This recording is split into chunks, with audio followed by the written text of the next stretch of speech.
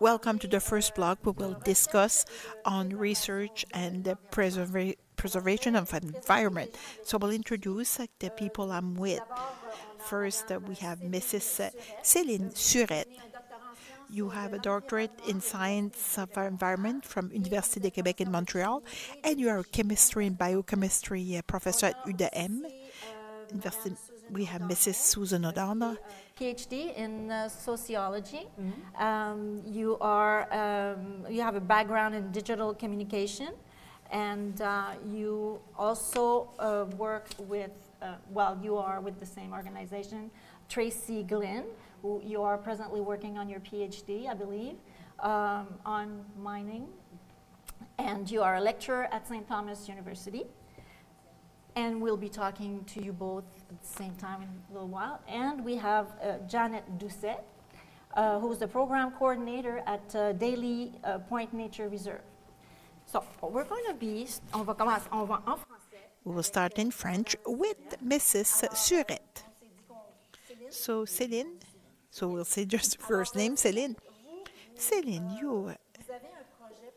you have a project, you're working on a project called, that's a Réseau Éco Network. So those who want Éco Network and Réseau Éco.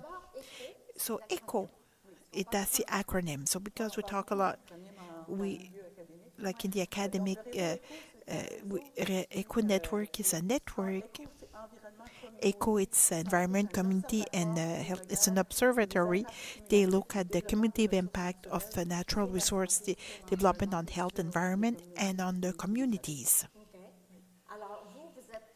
So you are a researcher. Are you the main researcher? So if I understand well, like ECO is a project like a Pan-Canadian project. So this project has a goal to build the capacity so we can react to the cumulative impact of natural resources development. So often we work in silos, like we work in the environment, health, and community. But when we talk about development, it's important to take all those pieces and put them together. So the network really plays this role, like to build the capacity and also to develop tools and processes to help us to reach those goals. So this network is all over Canada. It's based on a case study. We have 4, 2 in British Columbia, 1 in Alberta, and 1 here in New Brunswick. So let's talk about this because you are a researcher. You're responsible for the province here in New Brunswick. So just talk us of New Brunswick as such. So this project, all the case study we have a co-responsibility between university and a partner organization. In New Brunswick, we work with the New Brunswick Environmental Network, and the goal is really to work with different partners in the province to help them to develop the tools they need to break those silos and work together so they can react to the cumulative impacts. For example, we will develop some tools that will help us to integrate health knowledge and environment in the communities with indicators. So we can take different indicators in different areas and put them together so we have an idea of what's going on the territory. So at this time, we'll be able to identify areas where we could develop the tools or do some actions so we can better manage what's happening on our territory. So do you have examples in particular, or is it all over New Brunswick? We will act at different level. Like we can develop like maps, like at the scale of the province to compare the different regions. So the Eco Network is particularly interesting in rural areas. These are areas where we will find like the industries or where we will develop the resources. So maybe we are in a region we're not far from Belledune, and so we had the mine, we had the smelter, So it's a heavy industry. So we will have tools like province-wide, and we can also develop with different communities. We can develop tools adapted to the local context, or here in the region, Chaleur region, to understand how we can develop historically like the natural resources, and how now we are in a state like in a transition stage. But at the same time, there's a lot of hope, a lot of things happening on the territory, and we can imagine like Chaleur Bay like otherwise. So how we can work with people to get there, to understand what happened on the territory, and see how we can go forward. And you mentioned the rural areas, so that's a focus you have, but it's a rural and also a region who are far away. So you're interested in, yes, it's an interest for us, and in some of case study, especially in British Columbia, we have a focus based on the First Nations. We're trying to take those learnings and adapt them here. So we are developing also relationships with First Nations communities in New Brunswick. We did it more in southeastern New Brunswick, so we are starting to do it here in the Chaleur Bay. And we talk also multidisciplinary research. So what type of research? So when you introduced me, you told me like I was at the chemistry, biochemistry. So my training is really like in natural science and environmental science. So we have researchers in our neck today from social science, health science, and we have several community partners, and they are in all kinds of organization, education and the health organization.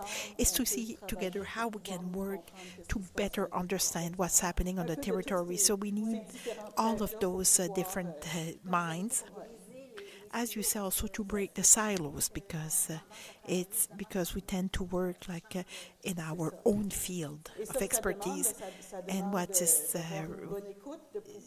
we need to have good listening skills. We need to understand a grander word we use, but sometimes we define things differently. So how between the sectors.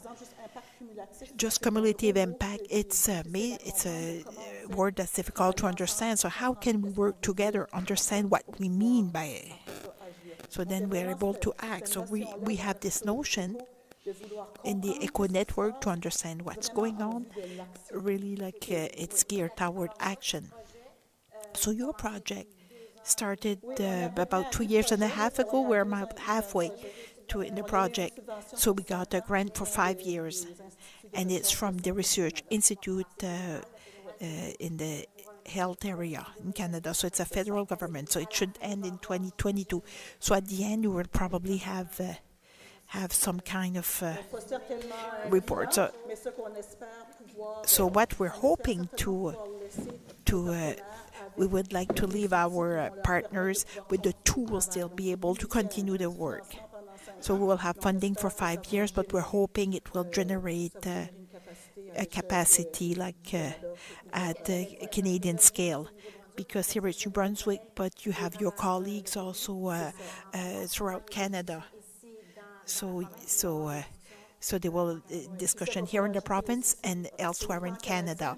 It's a Canadian project, and we have colleagues in New Zealand and Australia. They're working on this project, so we will benefit from their expertise and vice versa. Great thing. So if you are interested to know more about you, and me do a Google research, Google search. So it's econetwork-réseaueco.ca. Thank you very much. Now we're going to speak with Susan O'Donnell, who, as I said earlier, you're a PhD in sociology from Dublin City University. And you're a principal researcher with another project. Yes. Called Raven. Raven, another acronym yes. that we're going to demystify right here. That's right. It's Rural Action and Voices for the Environment. And it's beautiful. Raven for the yeah. It's a nice, easy to remember word. That's right. So what we're doing, it's actually really interesting to listen to Céline, because I can see a lot of similarities in that we have community partners It's about building capacity and seeing how we can work together. So the focus of my research and all my expertise is on digital media and communications. And when in New Brunswick, a lot of people will be aware that we have a real challenge with the media in New Brunswick, a lot of challenges, but one of the big ones is that environmental issues aren't covered properly and rural issues aren't covered properly. So the goal of our project is to see how we can use digital media to improve the coverage of environmental issues and rural issues in New Brunswick. And how we're doing that is we're linking up mostly with environmental activists in different rural areas and seeing how we can support them through digital media to get their stories out. And that's been the focus. Yeah, and it's interesting because I've been looking at it on the NB Media Co-op. Co-op, exactly. And you were giving examples earlier of... Yeah, well, we have 3 partners, the NB Media Co-op, and Tracy's involved with that. And then we also have the Joint Economic Development Initiative, which is an organization that provides training with all the Indigenous communities, the 15 Indigenous First Nations in the province. And then the third project that we have as our partner, just new from last year and we're really excited about, is the Projet OWN. It was putting on this event today. Exactly. So Danny and Renel. Danny and Renel, we actually met them. We're all involved with the New Brunswick Environmental Network. Yes. And so it's through that and working on common projects that we decided to get involved in this event, for example. And then we're talking about other events that we can do together. We're really interested in the Belledune area because of what Celine mentioned, and I think because of everyone knows, is that it's one of the few areas in the province where there's a concentration of heavy industry, but also in a rural area. So it's quite unique that way. We have St. John, of course, which is also has the oil refinery, it's heavy industry, but here we have this concentration in a rural area in such a beautiful environment. And this is this sort of combination of this, extreme beauty, very heavy polluting industry, and very rural. And so it's a really interesting, from a research perspective, it's a really interesting area to look at. Well, now you mentioned Tracy, we're going to go to Tracy Glynn, where you work together on the same, so you're the principal researcher and you're assistant researcher, right, for the project Raven. Yes. And you also working presently on your doctorate degree, and your topic is mining. Yeah. Yes. So the topic of my research is looking at how women are affected by mining and how they resist mining. And that's in Indonesia, but I also work with a number of mine-affected communities here in Canada. I'm on the board of Mining Watch Canada, and we do work here in Canada with communities that are affected by mining, but also communities outside of Canada that are affected by Canadian mining companies. You're quite known in your field, I have to say, because every time we discuss about things, Tracy Glynn is known in your field of work. So, but tell us about, maybe we can go back a little bit later about the mining situation and an interesting story you told me earlier. But you're with Raven, same way as Susan here. So tell us about the NB Media Co-op that you've mentioned. You're quite involved with that, I believe. Yeah, so the NB Media Co-op was formed 11 years ago now. So in 2008, about 200 people from across the province got together in Fredericton at a New Brunswick social forum. And at that event, it was people who worked in all sorts of different areas: social justice activists, Indigenous land defenders, union leaders, and we all recognized that the problem that we all had in common was the media in the province. So not reporting. Not reporting our stories or also misrepresenting certain voices, and so we decided to form a media co-op because we also felt the co-op model was the most democratic way to produce the stories of our lives. So we are supported by a membership. People join the media co-op. We have annual general meetings where our members get together and elect a board, and Susan's on the editorial board. So we've since then we've been telling a number of stories that haven't been reported, sometimes not at all, important stories. Including one here that affects this region, the Belledune region, where we get our coal from Colombia. That's interesting. Yeah, I'm sure. Yeah. So, tell us about that. Yeah. So about 20 years ago now, I became aware of what was happening in Colombia with communities being displaced there, indigenous Wayu and Afro-Colombian communities that were being displaced. And I had returned back from living overseas and returned to New Brunswick, and I'd learned that the MB Power plant was sourcing coal from this mine that was known around the world by people who are active on mining issues. So people were displaced in that region where you were in Colombia, yeah. Because of the mine and like forcefully displaced, where violence was used, and also Colombia is a very dangerous place to be a trade unionist. 3,000 union leaders have been murdered there in the last 30 years.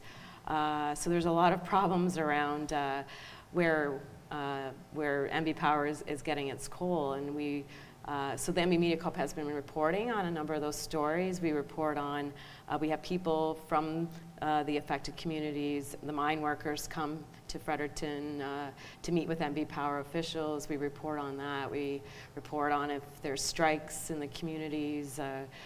So that's one example of how the other media has not been covering it at all. And but just to make a side note regarding MB Power and all that, but you did, so people are listening know that you made them aware of that. Yes. Yes. And they took action. Oh yeah. So it's important to mention. Yeah, for sure. And we know that the one time actually that the Fredericton Daily Gleaner, the Irving-owned paper, did cover it was when we decided to do a spectacle outside the MP Power office when we had a guest from Colombia, meeting with the CEO of MB Power at the time.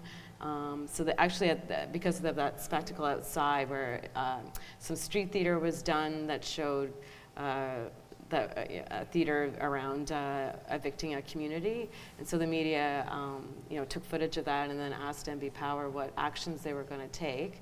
So then our demand at the time was that that MB Power write to the coal mining company and request that the company bargain in good faith with the mine workers who were currently negotiating and so at least agreement. They did do that with your help and your guidance, I guess. But that I think shows, because the media also called, that shows like the importance of the media holding public officials like MB Power to account. It shows, I just think about if we did have investigative journalism, whether these problems would be occurring at all, whether we would have, whether the people in Colombia who are affected by our consumption of coal, whether those problems would be happening at all, and so it just shows the importance of the media. For sure. And so people who are interested to know about more, they can go. I googled NB Media Co-op, and it just came up quite easily. Yeah. You also have Raven Research hyphen. Merci. Raven-research.org for more information, and also for the NB Media. And you never know, maybe people will come involved. And we encourage people to not just become members of their local media co-op, but also to write the stories of their lives. Yeah. So the whole point that we started this project, some of us do have journalism backgrounds, some of us don't. We just learned, with the journalists. I was going to say, yes, to finish on that, is there some kind of editorialist, or anyone can submit something? Surely someone is verifying the information? Or? Yeah, we make sure, we do a collaborative editing with the person who submits the story, and we are, you know, our purpose is for social justice too. So our stories have to have an anti-oppressive. They can't be oppressive in any way. And but yeah, we have editors that will work with you to turn your story into a story that can be published. Yeah, and so if people are interested in becoming a journalist, we really encourage that, because it's us. Like we need to tell our stories. Exactly. Yeah. Well, thank you for that. And now we're going to be talking with Jeannette Doucet. And you did mention earlier that how beautiful the place is here. And so, Jeannette, you're the program coordinator at the Daly Point Nature Reserve. Right. You've been actively engaged in public awareness of conservation issues for 9 years or so? 9 years. So, yeah, tell us about your work there, the programs, and the reserve itself. Yeah, well, I work on the local level, but I work with a lot of provincial partners at the reserve. A little bit of history about the reserve. It was the potential site for the smelter. Yeah. So the smelter would have been built there back in '66. But there was a lot of foresight at the time, and so that never happened. Instead, there was a partnership that developed between Noranda Mining Company and the Department of Natural Resources, and they decided to make it a nature reserve, conserve. There are a lot of people that, you know, say, okay, what do we call it? Anyway, it's a place where we don't touch anything, basically. Trees fall down, you know, animals live there, even animals die there. I don't remove any bodies. The only thing that was missing at the time of the inception of the nature reserve was there was no consultation with First Nations. So back in the 80s, I don't know if it's because that was not even thought about, but since my tenure, I've developed a partnership with First Nations, and a very strong partnership, where, you know, no matter what we're doing in terms of activities there, we always acknowledge that this is unceded territory. And that it does belong to them, and we're just borrowing it, so we treat it very respectfully. Oh, that's good. And which group is it, or which? It belongs right now to the City of Bathurst, who got it for the sum of $1 from Noranda. I think it fell into their laps, whether they wanted it or not. And for a long time, the 44 hectares, sort of, nothing was happening. There were no programs. They didn't have the funds to hire any staff there. And at one point, it was conjectured that, well, you know, maybe we should turn this into an RV park. And that's when the citizens got upset. And around 2005, they formed a commission to study the possibility of having, you know, an interpreter there and somebody to coordinate programs. And consequently, 6 years later, I was hired to do the programming there. Okay. Yeah. And you did mention there's the Mi'kmaq Trail, I believe, that you discussed, you talked about. Yes, and so the Mi'kmaq Trail, which runs from Sky to Sea, from Mount Carleton right to the Bathurst Harbour, since Daly Point is on the harbour, and there's land across the way that sort of more or less connects to the NB Trail that connects to Mount Carleton, we sort of have a natural access to the Mi'kmaq Trail. So it is, the trailhead is there too. Yeah. And you mentioned also, because we're going to be talking about this in the next block, but you are, maybe, I'm not sure if you started it, but tell us more about Four Directions. Oh, okay, well, I'll segue over to the socioeconomic benefits of... That we'll be talking in the next block. Yeah, I'm just here to give you a segue, right? Yeah, that's okay, we have it. So during my tenure there at Daly Point, I've done a lot of programming and environmental education, and working with partners like Ducks Unlimited, Nature NB. I'm on the board of Nature NB. But there was an element missing there. You know, I remember Boy Scouts, Girl Guides, those groups being really active in terms of giving kids an experiential adventure, where they, you know, had to sleep overnight and cook over an open fire and those sort. I think that element's missing, that kind of initiation into nature. Nature, yeah. Yeah, and So on one of my hikes on the Mi'kmaq Trail, one day I met a fellow hiker, René Viano, and we started talking, and it was just phenomenal how much of a vision we shared about, doing this. And he was already involved with the Bathurst Youth Centre and a chap named Dino Simoni, where they had taken kids out on a survival week. And we decided to look into it together, so we pursued funding. We went with the Réseau d'Inclusion, which we're a big supporter in that first year, and find ourselves now in year 3. The response was phenomenal, enough so that we've decided to launch the program as its own nonprofit co-op, because we feel it has a better opportunity to receive more funding. We're kind of limited as a municipality. Right. And I think you want to, if you have something that you're passionate about, you want to give it wings. So it's one of the first projects that we're launching from there. So youth age 12 to 17 have a chance to go on multi-day treks where not only do they learn the principles of outdoor survival, but they also learn some really essential life skills that are transferable. Working in co-op with others, self-confidence, I said that one, teamwork, just having that being in touch with their peers, but also with nature and reconnecting. We actually have someone who will be here I with understand us. that. Yeah, who's had the experience. Yes.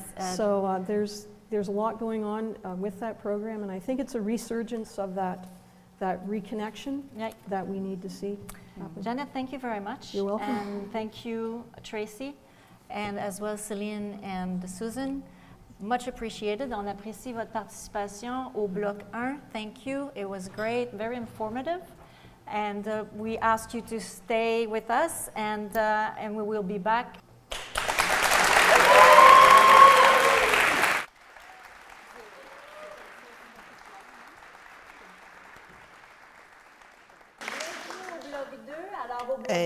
Good evening, Block 2. So we're talking about inclusion and social justice. So on the stage we have Julie Sinot. She's a coordinator, provincial coordinator of the Economic and Social Inclusion of New Brunswick. And it's called the SIES. Not siesta, but... And we also have with us Jennifer Degg. She's the coordinator of the Chaleur Community Inclusion Network. And Zoe Léger, she was a participant in one of the projects you will mention later. And we also mention it in the first blog. It's the 4 directions. So we will start with Judy. Good evening. Thanks for being here, and thanks for accepting to participate. We will talk about the economic and social inclusion from New Brunswick. It's a Crown corporation. It's not only a department.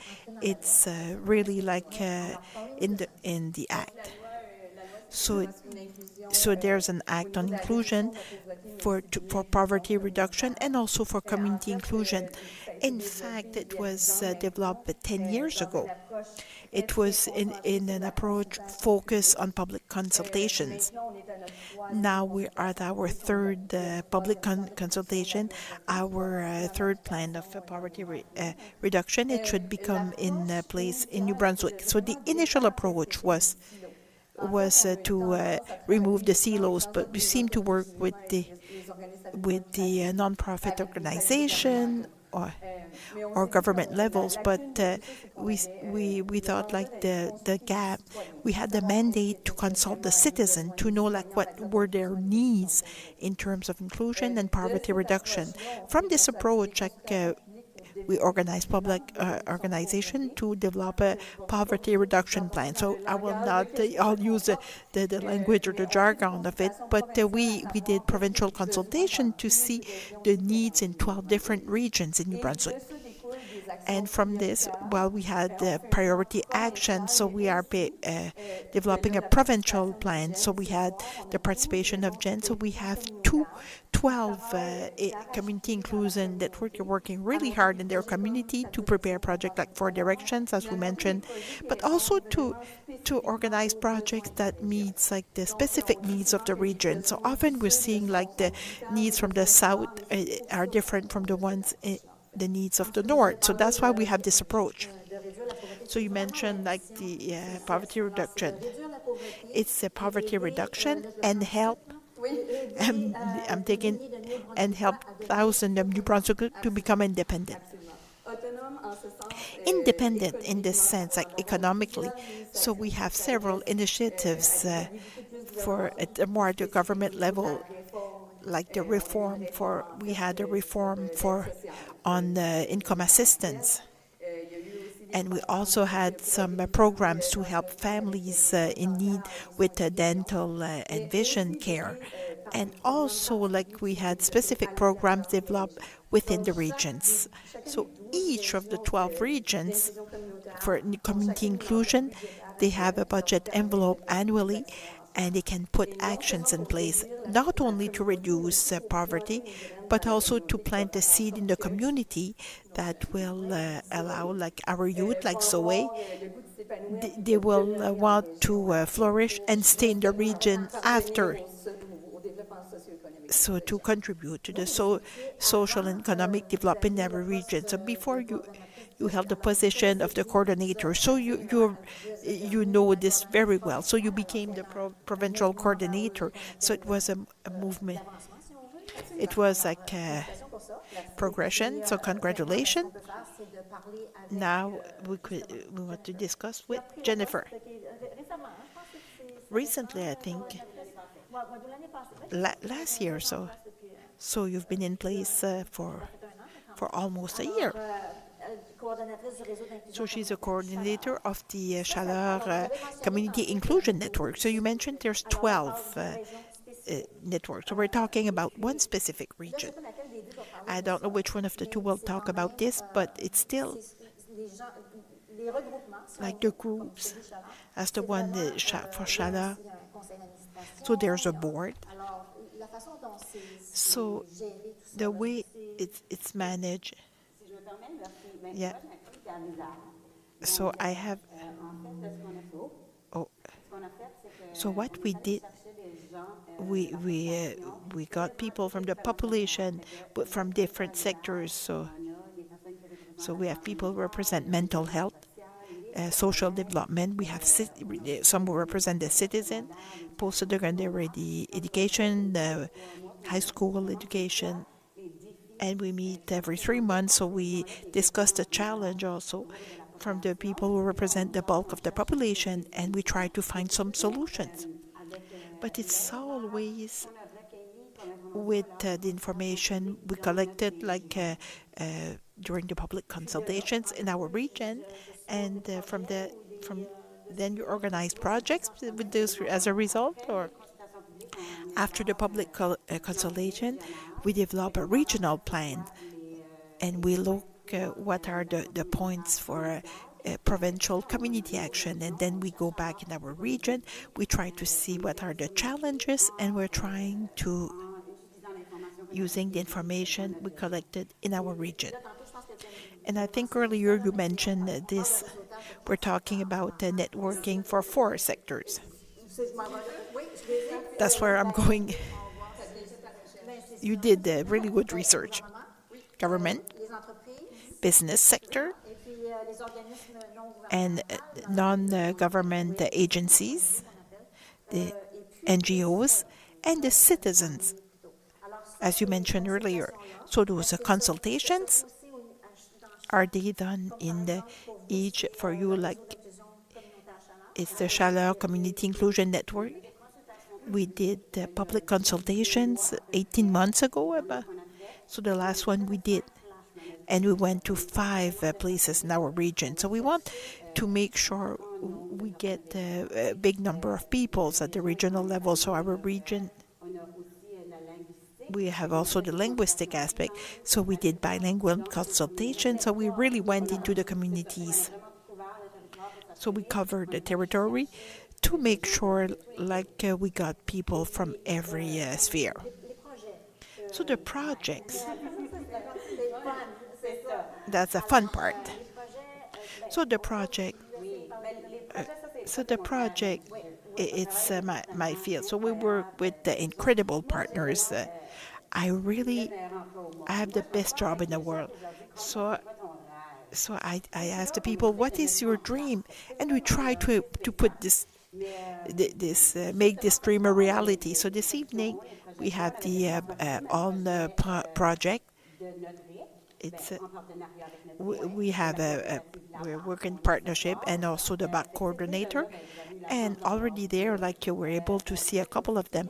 We also deal with transportation, so the chaleur, and affordable transportation, and now we're talking about public transportation. And you mentioned how many? There's several components. Yeah. It's like the magic bus. So we have.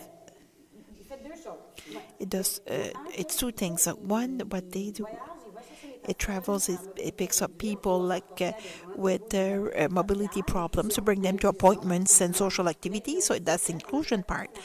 And we made a partnership with the downtown entrepreneur hotels and the retailers. And during the weekends and at night, they get people from hotels, they bring them downtown. It takes about 1 hour, and it's free, especially in the winter. And these are snowmobilers, and in the summer, you can visit there also. It's for the tourist clientele. So it sees what the relationship between the businesses in the region and the inclusion. So they pay for this service because they all contributed to this. So we picked them up. So then we can continue with the program in which we help people who need transportation for their medical appointments or social activities, just to give you an idea. So in the Chaleur region, over the last year, 5,600 trips that were done for medical appointments, to do your grocery, go to the bank, or job-related activities, and it's all managed by volunteers. So these people volunteer, they bring people for free. Otherwise, they would not have access to transportation on the territory. So it's part of the plan for poverty reduction. And for New Brunswick also, we really need more public transportation, especially in northern New Brunswick. 5,600 trips. And you also had another project. It's also food security. We have Eat Fresh, so we buy fruits and vegetables from a grocery store. We prepare bags they have a value of $30, $40 worth of products. So when we have it at a reduced price, we sell them in our community for $15 a bag. It's a monthly basis. It's we try to avoid any stigma. So these programs or projects and initiatives is for them. We do not target one group in particular. It's open to everyone. And we just welcome a new coordinator for food safety in our street. And we'll develop also other projects for food safety, also to have good food, how to prepare it, how to eat well, and possibly how to grow your food. It's done all year round, this project. So where is it based? We have a center at Kingsbend also, so that's where they pack those bags. And we distribute all over the region. So we had 9. I have we have a Facebook page, you can see. and you pay your bag in advance and you receive it the month after. So there's no waste. Even like for the eating fresh project, other than the boxes, the fruit, there's no waste. Do not use plastic. It's all like reusable containers. If we have to put anything in the bags, these are paper bags, so there's no plastic, almost no waste. So the information for people watching us, so they could get the information or even subscribe. Do you have to subscribe? So you can subscribe, and you can see also Eat Fresh Chaleur on our Facebook page, and they have all the information for the distribution center. Now we will talk about. We've talked about it in the first block. We know how this started, but let's go a bit more details. The different initiatives, there's four points to it. 4 directions for one to get information.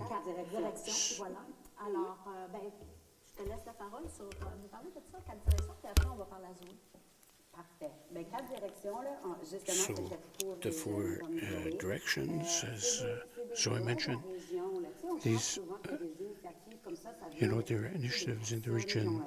It may come from, these are really people from the grassroots in the area. These, the need to go out with young people to integrate them. So they say, okay, there's something to be done.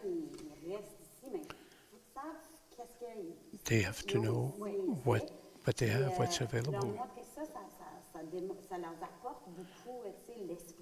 So it gives them a taste to protect the environment, survival.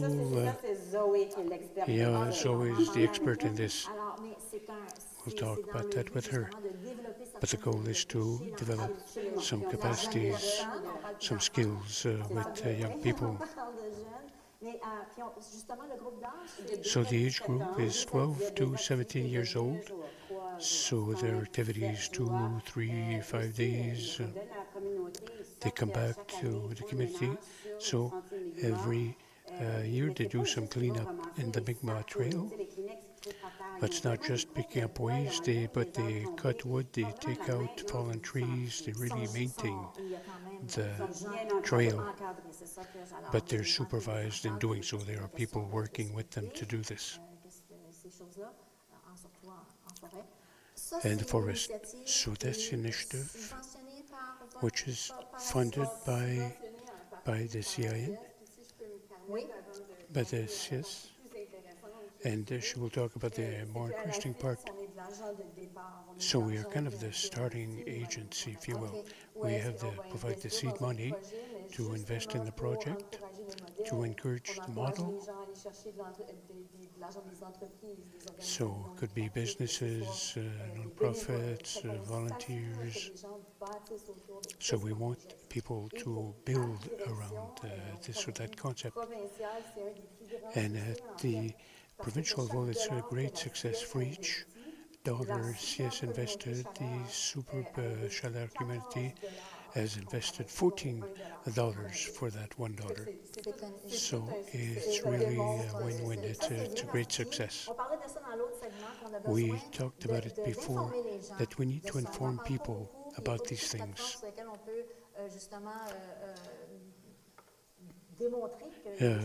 We want to demonstrate things that are being done here. So that's a good way to use this with the Espace Maritime to inform people. So now we'll talk with Zoe Lejeune.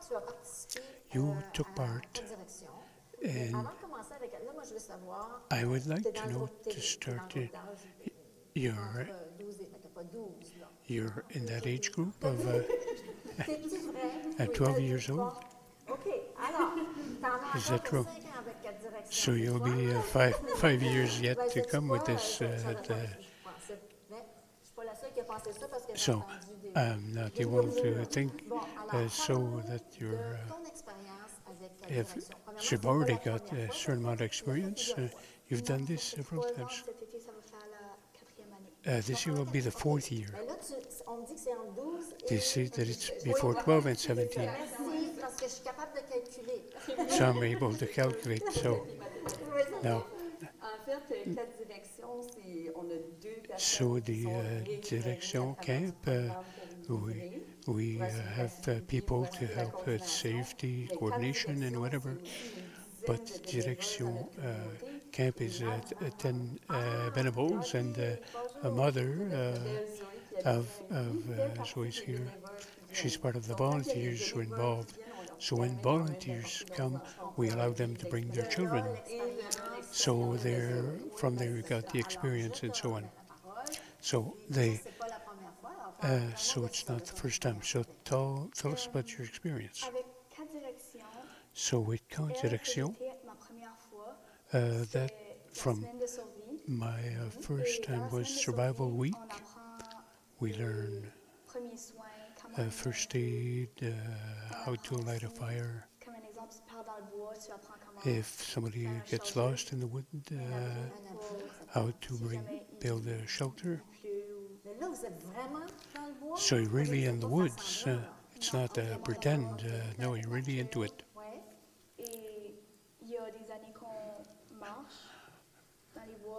So, where years we walked in the woods. Last year we did some study. We went on the river as well. So you do different things. We talk about people supervising. How many young people, depending on the years, sometimes we're 15 to 20, sometimes 10 to 13. It may vary in terms of numbers. So it takes several adults, right, or some adults to supervise. So with your experience, how many adults were there? How did it work out? About 6 adults, my mother involved as well. And when we're in the woods together, we're all included. We're all, maybe some people are less fortunate, but we're in the woods, we're all equal. We're all equal, even with the adults during that survival week. So your social status is not important. Everybody is equal, everybody is the same. So a week, this experience, 5 days. So you take off and you go into the woods. So you learn a lot of things, of course, in 5 days. What did that bring to you personally? How did it affect you? You know, survival in the forest, building fire, but how do you feel now that you've done those experiences? I feel more confident because you work by yourself, you develop yourself, and with adults there, you create a connection. And when you're today's society, technology, you might not have that link with adults. I thought it was very important. Is it transferable? You were with adults in that situation, and you come back in day-to-day life.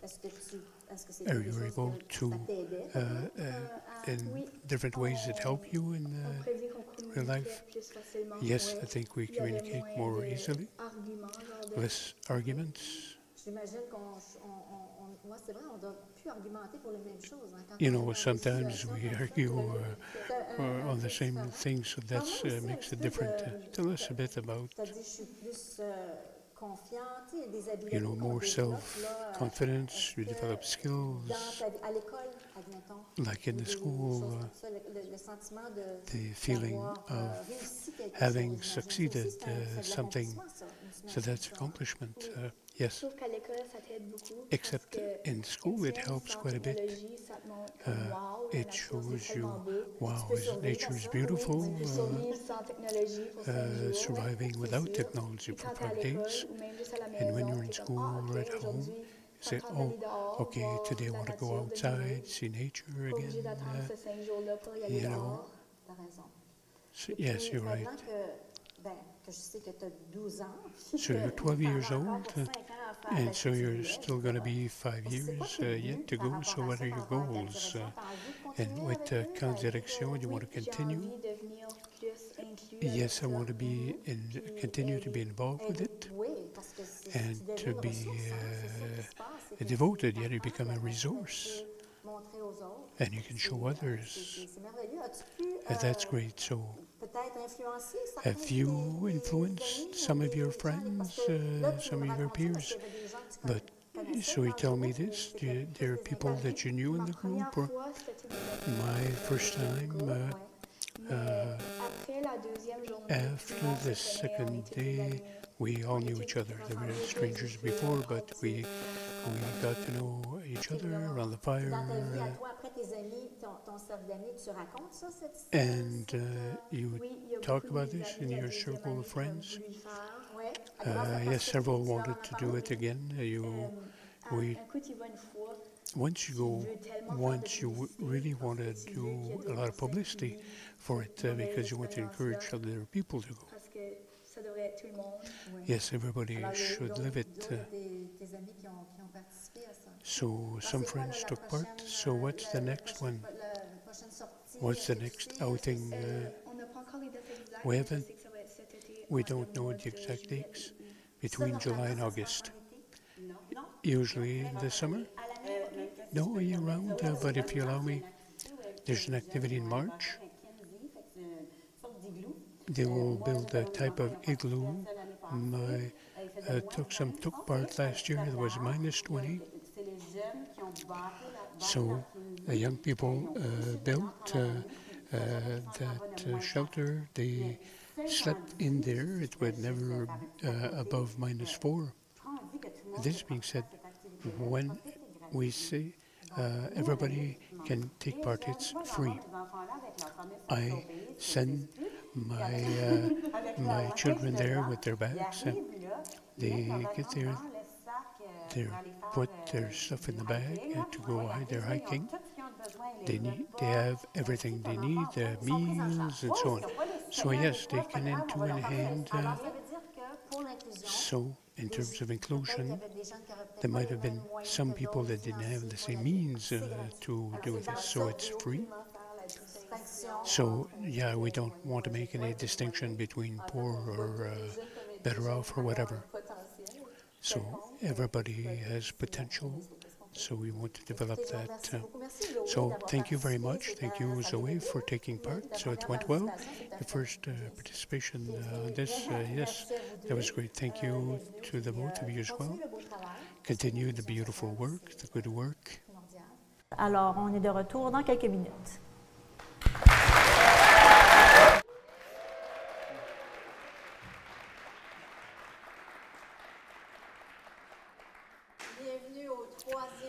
Welcome to the third and last block of the Espace Maritime show.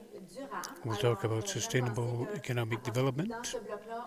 So in this block, we're now looking to the future.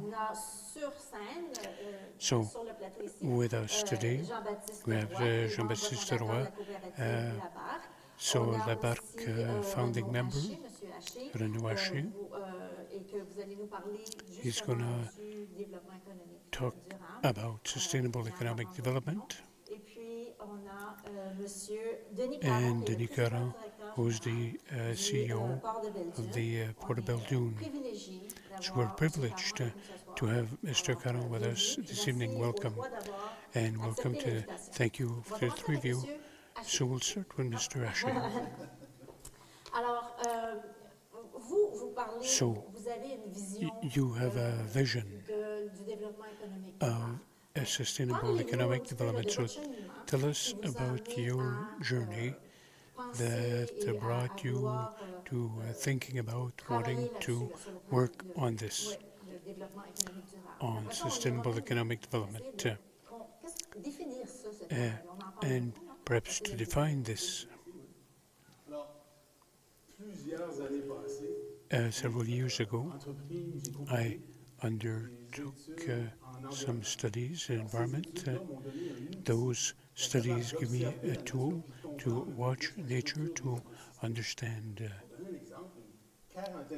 40 years ago, here in the Schiller Bay, I did some work with my uncle Romeo.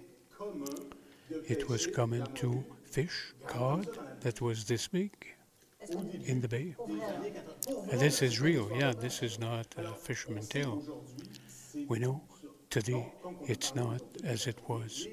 So, as we talked about today, the actions that we take have an impact in short, middle, and long term. So when we talk about sustainable development, we talked about two ideas. Development, and that's economic development, but also about the sustainable part. The idea is to maintain something in a permanent way.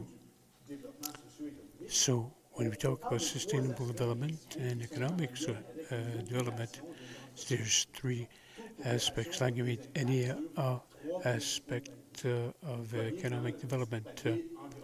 So environment, what are the impacts of businesses on the environment in the mid and long term? There's the social component, which is linked to the well-being of workers. Whether it's sustainable development, condition of the business, conditions they offer to the employees, and thirdly, the economic aspect, the economic impacts. So the three pillars, if you will, environment, social, and economic. So in the discussion we had, we talked about sustainable businesses, increasing the capacity of existing businesses. This is an opportunity we have in Northern Brunswick. We talk a lot about opportunities here. The northern part of the province is well positioned to give itself that identity of businesses that are focused on and well placed to do sustainable development. So that's increasing capacity of businesses to recognize their impacts, to document them, and to communicate what they do, to aim for sustainable environment. So there's an opportunity here to take the right turn towards a sustainable environment and sustainable development, to put businesses in a situation where they can play the role of being responsible, to give them the tools to develop, to become leaders in our area, to foster sustainable development, but also to set up a hub of businesses that would help us develop that identity. And this is something you had talked about, so regional identity. The potential exists of creating that identity in Northern New Brunswick, where we would be recognized at the level of province and Canada and so on, would be recognized as a region that took the turn towards sustainable environment development. So the next question is for those people, those business people who would be interesting. Is there support to take this turn? I wouldn't say that the support is already existing, but there are mechanisms and capacities. Funders, organizations have some leverage to do this, to take that turn, as you're saying, to go in that direction, building capacity, recognize the impacts, to document the impacts, document the actions, and communicate those. So that's clear to me. Thank you. So I'll talk through your storyteller. You, I ask you, Jean-Baptiste, to maybe the story of La Barque here. I think it was a model in the community for resilience, for development, sustainable economic development. So when the school in Pointe-verte announced that we're closing their doors, so a group of citizens took the initiative of doing something with it. You're one of the founding members of this La Barque Co-op. To really tell this story, we have to go before the closure of the school. So I can tell you that I was getting ready for retirement. I'd always had in mind, what will I do in retirement? So I wanted to transfer my knowledge. So I was mulling this over. I was trying to get the message out to other people that it would be important that we can have in the northern part of New Brunswick, in the Schiller region especially, a place where people could meet and to verbalize, socialize, and around a group that could do woodwork. So I wasn't much listened to. That was something of a dream for people. And my mother had said, you can dream about what you want, but I'm not sure if it'll happen. So I had the chance of being invited to build a boat, a Terra Nova boat, for Euclide Chiasson, who's the chair, the present chair of the La Barque Co-op. So I agreed because working the wood is really, I really like it. So to get into this garage to build the boat, the second day, I started to do the planning. He was keen. He would invite people to come and see my work. You know, I'm not bragging. Maybe I'm bragging, as I said before. Yeah, you'll have to reduce that a bit. I said, this is the time to talk about my project. I said, we should develop a community woodworking workshop where people could meet. They really believed in what I wanted to propose. This was more tangible. So from there we kept talking. I did some research in the Schiller region, from Bathurst and up, you know, buildings where there could be that wood workshop, but it was not affordable for somebody retiring. So one day I got into a Euclide's garage. There were 4 or 5 people there, and I said, I found the place for it. I said, well, let's stop it right away. Let's go look at it. And he said, it's the school. The students are going to be moved to another school, and that's going to be free. I said, yeah, are you serious? So we came to visit. When we visited this, look, we're inside the school. Nothing has changed since we came here, except from some painting and so on. So the project took off. However, the wood workshop took more time to develop than the rest of the activities. And that's normal because that's quite a lot of requirements. So yeah, it took money. At about $100,000 investment. So that's where the idea took off. We went to get in the Schiller region. People had a similar way of thinking in terms of a co-op, to try to address how we would go about this. So the idea of the co-op was one of the ideas that came out of that group. And we can see how this resurgence, from this initiative.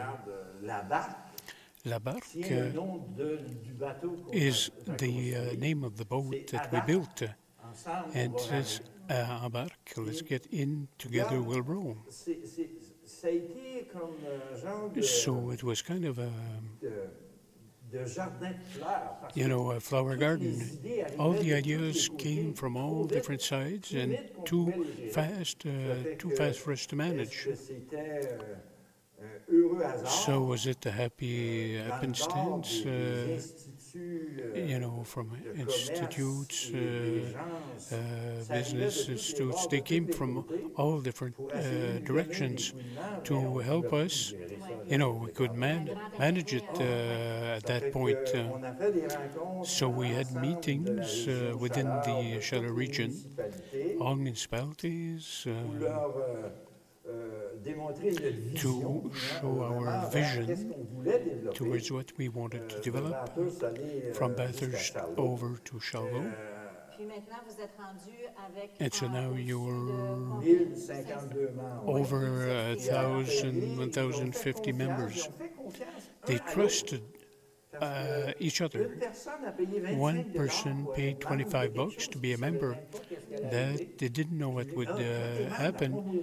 So, well, if you're a member, I'll be a member. So, 1,052 people paid $25 each to have a trust to an institute that would be there for quite a while. That was the idea, is the sustainability in itself there. To give an overview of La Barque, some things you had mentioned, but there's also training. So it's really your co-op to help community. There are courses given, yoga, painting, and so on. I wanted to make sure that the people that listen to us can go to your site and your internet site. You have information newsletters, how to become members, and so they go in La Barque Co-op.org, and they'll have the information to register as a member online, and to have information about what's happening in La Barque. We could mention as well, if I may, there are 35 different activities that's happening within this building here. So we didn't create a need, we filled a need. And that's what we have to show. So it's a very good example of resilience, of looking forward to take action. You know, I think La Barque is also an example. It's a very good example in the province. It's a unique project. I don't think we've seen it elsewhere. And doing this with school, so I wanted us to share this. It's a very good success. So thank you for telling us about it. Now we're going to talk about the executive director of the Belledune port. And it's a pride for northeastern, the Chaleur region. So you are managing like the port since 2015, and you are familiar with the economic development. Like prior to your current position, you were involved also in. I've been with the port for 4 years, and before I was in Fredericton. That's where I did most of my career. I retired like 4 years ago as the Deputy Minister of Economic Development, and I was also a Deputy Minister for Environment and other departments. I'm from Camelton, so I wanted to come back here with my spouse, and I wanted also to get back, to know back my family and friends, and I wanted to give back to the community. So when you work outside your area, especially in my case, I lived in Fredericton, and we're part of a community, but it's not really our community. So it was always my goal to come back and get involved with the community. Just to put you in context with the Port of Belledune, and also to look, because we're trying to look for the future. So we will talk about the Port of Belledune. It was built in 1968 to meet the needs for transportation, for what we call for heavy industries. At the time, it was the mine, the smelter. So that was the reason. It was the first reason. It was especially for the smelter. And what was used, it was sent to other market. And we had also the forest industry and the pulp and paper industry.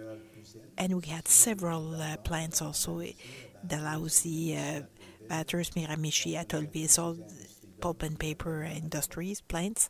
So they were all present. So the port was created in 1968. So we celebrated our 50th anniversary in 2018. And then the port with closures. So there was a change over the years. So we did terminals, I think. You started with 1 and now we are at 4. But still, to change the direction, and now it's the economic development motor also, the Port of Belledune. It's something we mentioned earlier. So we have tools for economic development here like that. And we do not necessarily use them to their full capacity. For example, like the port it runs at 30% of the capacity. However, since the last 4 or 5 years, we double our volume. We had our best year in the history of the port was in 2018. So we really diversify our products. So we export and import products. So it's not only like a port like Halifax or Montreal or Vancouver, where it's really like a products.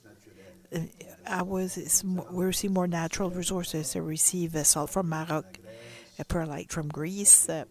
We export wood chips to China. We export chips also in England. So we're really like global. And we have the opportunity to reach the world. Like it's very important for it as a tool. And we also mentioned like the biomass product. So these are parts of since for 4 or 5 years we have 3 suppliers. So they give like the industrial wood chip pellets. So it's so they're mixed with coal in the neutral power plant, so to make energy. So curiously, we could do the same, like right besides it. I do not want to get involved. Mine. So I think some discussions are probably done. So we're in discussion, and we have 3 or 4 other projects we're working on. So we talked like the block. First block was environment protection. So the Port of Belledune, I was like the sea. Did you face some issues because of climate change, or so that the port maybe like the sea to raise because of the sea level rise? Well, because of climate change, there's some impact. Well, one example for now, we have a 40 million expansion, and the terminals are too low. So compared to 10, 25 years ago, they were high enough. So we had to increase the height because of 1 meter. So it has a direct impact, and we recognize it, and we prepare ourselves accordingly. And of course, there's other aspects. We're part of the Green Marine, so it's an international designation in terms of our operations, the way we work, and so these are the standards and the practices we have to do. So we are maybe leaders of the industry. Absolutely. So there's one aspect. So before we talk, I want to mention like the site for the Port of Belledune. There's a lot of information. Really well done. And if I remember, it's Port of Belledune, Port de Belledune. So if you do it like on the research engine, well, you could. And I looked, I saw, but we have to mention it's a protocol of engagement and consultations. I will let you talk about this, but for now, like the port is on unceded territory, so we're discussing it like in the media. It's like it's just like a coincidence, but it's what's happening. So you had the port of Belledune, so we did this protocol, and it's on the website. And the PDF document is there. So can you explain a little bit? So when I came in, so we had some products, and we had oil from west. So we had opportunities to export it from Belledune. It was done mostly by train. So when I came we had the Distigouche community, so they were opposed to this project. However, let's say we all got like the permits and the Canadian National CN. They did not necessarily define which road they would take, because in New Brunswick, like there's 2 railway routes. We have the Matapedia Valley, Rimouski, Camelton, Belledune, or the one going from Edmundston, Moncton, Belledune. So we have like 2 railways. Unfortunately, like the CN did not want to say which roads. So the first Distinguished First Nation opposed the project. So when I came in, I said like we have to establish a relationship with the First Nation, our neighbors, and I lived the same experience when I was working for the provincial government, and we did not necessarily do a good job then. So it was really a question of working together and meet with these individuals and explain also the port, our projects, our intentions, and also like to develop a relationship based on trust and to make sure we could do the development together. So we started this process. And 14 months after, we had a protocol with 8 First Nations of Mi'kmaq, essentially in New Brunswick and on the eastern coast. In Gaspé Coast, there's 3 Mi'kmaq community, so we are working closely with them to have the same protocol. But the protocol is not complicated.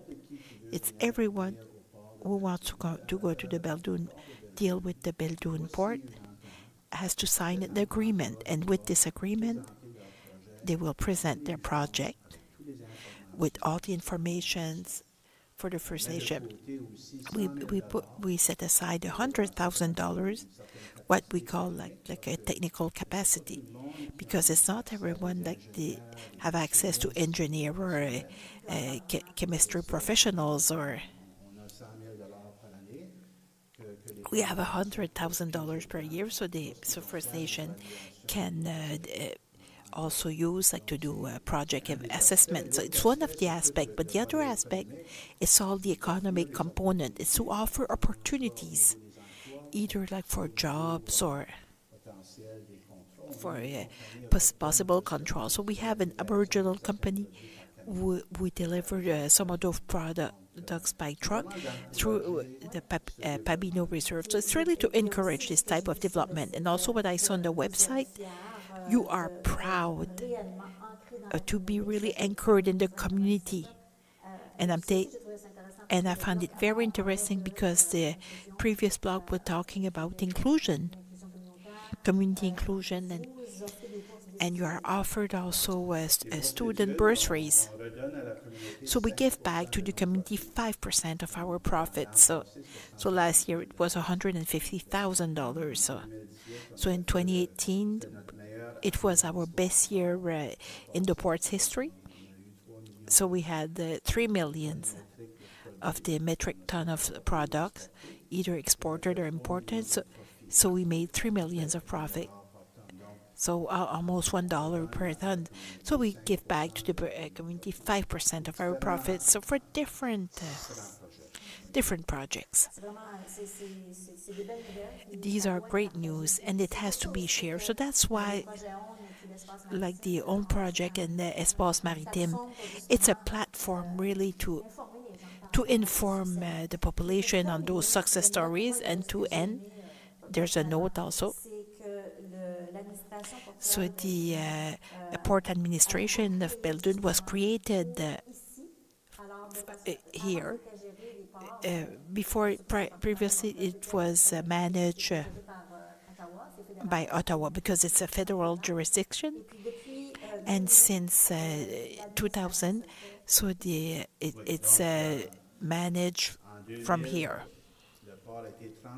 In 2000, like, the port was transferred locally, so we manage your terminals. They still belong to the federal government, but over the year, like, we acquired a lot of land for future development. But the board are people from here, so we have 7 members on the board from Caraquet to Campbellton. So it's really northeastern New Brunswick. So they understand the region. So in terms of participation, projects, strategic planning, we have impressive involvement from the population. So it really shows like the decentralization works, because that's how we can make things go forward in our region. Because we have the experts, we have people interested, and I find it very interesting because I cannot see people in the room, but how many people came to visit the port? Very few people came in. We do not talk about it enough. We bought like a 15-passenger van just to do the tours like at the port. So people can go on the website, because the port belongs to everyone. And it's a great project for sustainable economic development. So we had the Barque Corps. It was a great project from sustainable development, and we had also the great words of Renaud Haché. It's more clear like what is the sustainable economic development, because everybody talks about it. Mr. Caron, thank you very much for being here. Thank you very much. So this ends our third segment and last segment of our show.